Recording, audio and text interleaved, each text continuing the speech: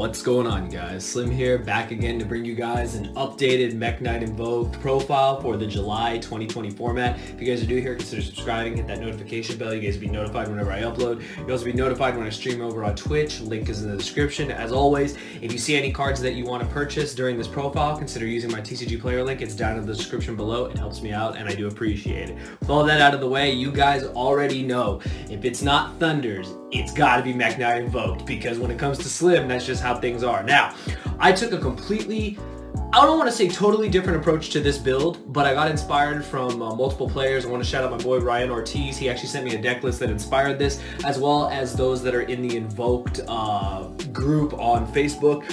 I took a different approach with this. You may not agree with all the choices, but this is another build that you guys can try. I hope you guys enjoy it. As always, if you guys enjoy it, give it one of these. It helps out more than you know. It really helps out the YouTube algorithm. If we can get 100 plus likes on this profile, it'll be awesome.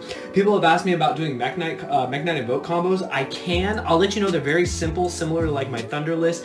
Combos are very simple in this deck, and they also are dependent on your opponent playing the game. But if you guys want to see that, you guys want to do so, smash that like button. Anyways, we're going to get into it. Not too much has changed. I mean, the things that changed, I will point out. One thing I will tell you, this is a 40 card list. I know, don't faint. Things were cut, and I'll explain why we chose to take this approach. So, without further ado, of course, the All-Star himself. His name should just be All-Star, the Invoker, because he literally is the All-Star. He does everything. One card Bakaba, just all your fusions, can give a 1,000-point boost, which is just like, I don't think anyone talks about it, but Alistair being an Honest for 1,000 is ridiculous. It just steals games. Like, it literally steals games. Easily one of my favorite cards in the game. I'm so glad he's still around. When we get back to real-life Yu-Gi-Oh! After the Crush card, I don't know if this card will still be around or if the Invoked engine will still be around, but for as long as it's around, you damn well know I'm going to play it. So shout out to Alistair the All-Star for being just one of the best monsters in all of Yu-Gi-Oh! For my MEKK-KNIGHT lineup, of course, triple purple. I don't think I'll ever change. I don't think I'll ever be able to bring myself to play 2 purple. I don't know why. I'll be honest, I don't know why. I think there were times I thought about doing it, I just couldn't do it. Purple's my favorite one. It's one of my favorite colors. It's also just my favorite MEKK-KNIGHT. Like, they summon a Winda. I'll be honest, this is why I love this card. They summon Winda. I summon purple. I punch. That's all I'm gonna say. I punch. It happens, I'll tell you. I really just love purple. It's just like the best card. Old school wind-up rabbit. We cut to 2 copies of blue. The reason why we did that, we're not actually playing Morningstar and we're not playing Secrets in this build. So I changed the list up from like what Johnny and I were playing at the 3v3 as well as the UDS. The format is different, so I'm trying to kind of make the deck just a little more consistent to where I'm not trying to go for those kind of go third plays where, like, you know, you break their board and then you set up for your next turn. I'm kind of just trying to OTK them as fast as possible with this build. So I decided to go back to my old MEKK-KNIGHT lineup. Along with the 2 blue, I've got the 1 indigo. Indigo is still very solid. And then I'm still rocking yellow. The reason is freaking Altergeist, man. I don't know if you guys were watching my stream the other day, but God, I played against Altergeist and I had to break through all 4 of his back row in addition to everything else. So it was crazy. So that was the MEKK-KNIGHT lineup I decided to go with. I think it's very solid, very consistent. You get to what you need to, and I'm telling you, yellow's popping ability is huge, and the ability to, you know, have a 2,800 defense is also insane. So this card's great. So that's it for the MEKK-KNIGHTs and stuff. Then the new edition. I'm playing Korriban. This is all because of my boy Ryan Ortiz. Shout out to you, bro.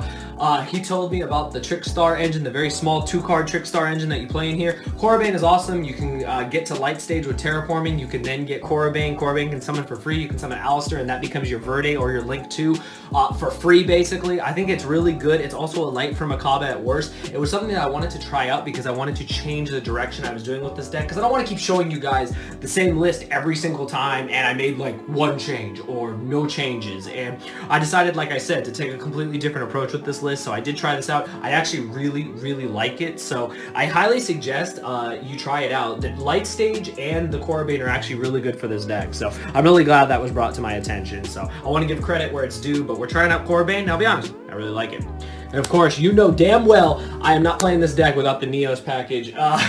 Freaking Rainbow Neos, man. That card shouldn't even be legal. I know as soon as we get Dragoon to the red, things will change. But for right now, this is your Red Eyes and your Dark Magician. So when that changes, you already know we're going to make those changes. But you got to play them both.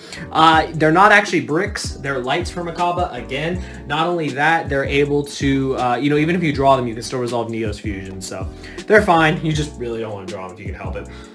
Now the hand traps changes every single list. But this deck, again, while it is able to play like so minimal like monsters in the sense of just a normal summon being Alistair, you can load your deck with hand traps, and I mean, you have the ability to go first or second. You obviously want to go second, so we have to play all the hand traps you can. So I'm playing, you've probably seen all these hand traps in all my other decks, but it makes sense. This is one of the only decks I feel that can really incorporate Ash. Now, it's kind of weird, right? You guys saw in the Chaos list, we were only playing Light and Darks. That was because of Chaos space, but in this list, it's different. So we've got triple copies of Ash, triple copies of Nibiru, triple copies of Phantasme, and triple copies of Impermanence. Now, I know you guys are like, Slim, why so many hand traps? Let me tell you right now, man, this format is just, I mean, you either nut up or shut up, literally, against like the Rock deck, the Eldritch Synchro deck, the Dragon Link deck. You need to have every possible answer, and all these cards are good. The only gripe I have is, of course, Ash bleeding once per turn, but hey, it fuels Purgatrio, so does Almirage. But let me tell you, it comes up a lot. Just be careful with your Ash, because if they use Hita or something to revive it and do that whole play where they're going access code talk, could be a problem, but that's neither here nor there. Nibiru, easily one of the best, also a light for Makaba. Phantasme helps you draw into all your cards. It's a body on board that can help you OTK. And Impermanence is one of the best because it doesn't get hit by Call by the Grave. So all these hand traps I feel are essential in this deck. You can play whatever ratio you want. I just feel like if you were to omit Ash, these are still the best hand traps of the format. Ash is just in here because you can actually afford to play more hand traps in this type of deck as compared to Thunder, where you need more monsters and more stuff to get your combos going. So that is why I chose this hand trap lineup. Like I said, not everyone is going to agree with it, but I feel that this format, these are the most impactful for hand traps. So I want to have access to all of them. That's it for the monsters, and I guess the only trap. Spells, of course, triple meltdown, always, until we can't play it anymore. Still triple copies of Invocation. So there's something in this deck that's actually not in this deck. I'm not playing Potted Desires. Now, the reason why, have been testing this out recently with this list. You guys have seen it on stream. I wanted to get the deck to 40. I cut the Potted Desires, and people are saying, why are you still playing 3 Invocation? I'm gonna tell you right now, I want to hard draw this card. I want to hard draw this card because when Alistair gets stopped, and let me tell you, my Alistair gets stopped all the freaking time. You guys watch stream. It's been Veilered, it's been Ashed, it's been everything. And literally just hard drawing Invocation, you win the game. Like literally, when they waste a hand trap and you then can just go off, make your Secure Gardener if you're going first, and then make a Makaba, or you're still going second, you could still just break through everything with their hand traps. It's insane. Baits out Impermanence in every hand trap like it's nobody's business. I want to see this card. It's a personal preference. If you don't want to, just play 2. Simple as that. But for me, I just like 3. It's just a personal preference. Again, you can just get away with 2 if you want. You are able to recycle it, but it's still, in my opinion, it's not the same as playing the 3 and hard opening it to play around hand traps. I'm going second deck. Obviously, I have to play Lightning Storm. You can play Cosmic Cyclone if you want. I'll be honest. Thought about switching this out for Cyclone, and the reason why is Cyclone has the ability of being a quick play. I can chain it to things. I can banish a problem. I can get rid of things that otherwise would have been a problem. However, this is a deck that needs bomb cards. This is a bomb card. It just blows out the game in your favor, and that's why I'm playing it at 3 copies. It's just a really solid card. I want to see it as much as possible. I just want to break through all the backrow decks. Playing against Geist is like literally like you know that sound they make when they take their nails and they go against the chalkboard? That's literally what it feels like. So I just want to have Lightning Storm for it. Now here was the change. Some people have told me to play 3, and I have a hard time doing it. So you don't have to agree with this either, but I'm trying out a second copy of Neos Fusion. You guys know I was only playing 2 before. I was only playing 1 before. I upped it to 2. Now I know we're not playing Desires, so why would I play multiple copies?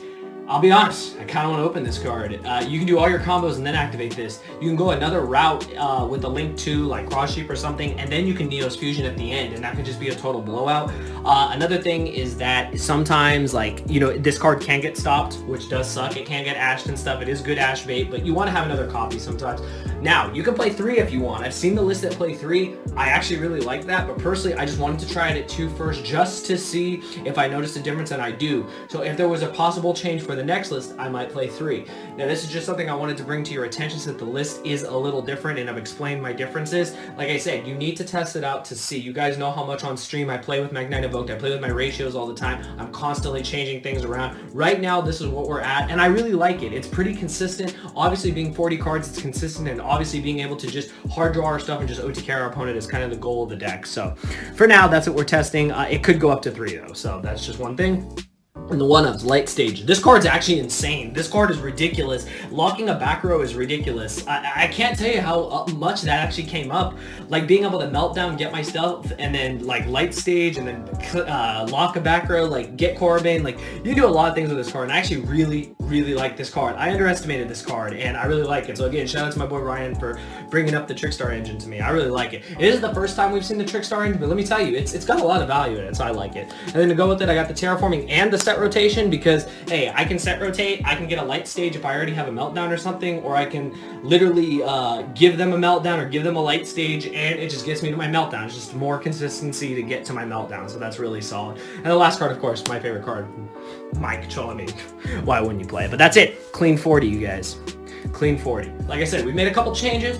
Test them out. You'll see what I mean. You'll see the difference in consistency compared to our previous list. But like I said, every format I want to change it up just a little bit, just to give a little more variety. Extra deck real quick. Hasn't really changed. It's still 2 Macabre. It's still the Purgatrio. You only need Purgatrio when you're trying to kill them. Macabre at 2. I've never summoned the 3rd. The change I made, I cut Caliga for the, what is it? Agodius. This card's really good.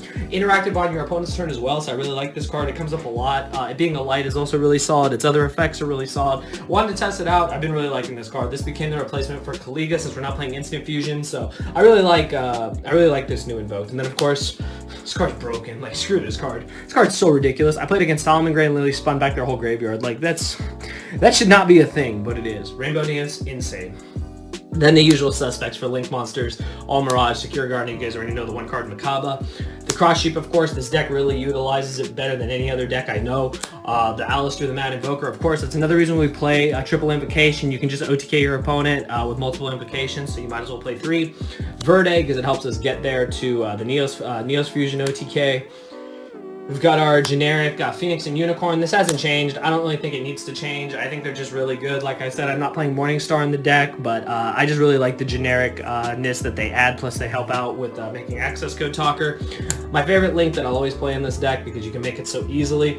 The new edition, this card's becoming another one of my favorite cards. This card's ridiculous. Like, you just OTK your opponent so easily, you just get rid of problematic things they can't respond, so access code talker is just an amazing card. And then I literally call these the Brothers of Destruction. Like, if anyone remembers Kane and the Undertaker, this is like Kane and the Undertaker, I swear, because they both OTK your opponent. Just depends on the situation. You want to have them both. Let me tell you, you want to have them both. Plus, if your extra deck for some reason gets manipulated with, and it happens, if you play against the Lost World Dinos, or you play against the Rocket deck that's playing Silver Rocket, and they rip a card from your extra deck or something, or the Trishula thing, you just want either or, just in case they try to take away your OTK potential. You're like, nah, I play both, so good luck. But yeah, that is the list, you guys. I really hope you guys enjoyed. It is a little different. Hopefully you guys are okay with that. You know how it is when it comes to MEKK-KNIGHT Invoked. I have reason behind every change I make, and I really do like the deck. Like I said, you can make as many changes as you want.